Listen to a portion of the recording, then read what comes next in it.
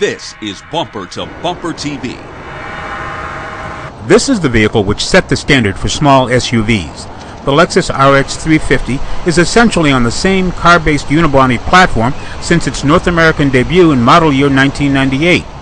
One of the latest iterations of the RX comes with an FSport package. So what does that mean in terms of the driving experience?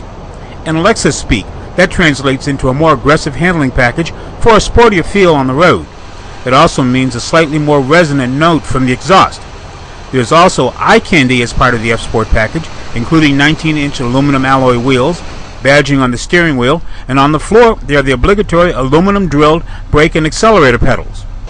Mechanically, the RX 350 is powered by the reliable 3.5-liter V6 engine rated at 270 horsepower and 248 foot-pounds of torque. It's set to operate on 87 octane unleaded instead of the expected premium fuel normally associated with luxury vehicles. The transaxle is an 8-speed automatic gearbox in both front-wheel and all-wheel drive configurations. The RX 350 tips the scales at 4,300 or 4,500 pounds if you have the all-wheel drive version. So this is not necessarily a lightweight on the pavement. The upside is a smooth-handling SUV, or more accurately a crossover, that handles like a sedan. Now, if you want to spring for upscale options, then the Mark Levinson radio system, which includes an HD receiver and satellite service, can be added in.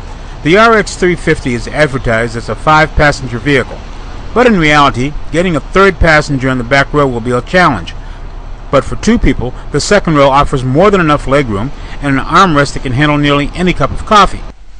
Yet with all of the luxury and a curb weight of over 2 tons, this is a relatively quick vehicle that can go from 0 to 60 in just under 8 seconds.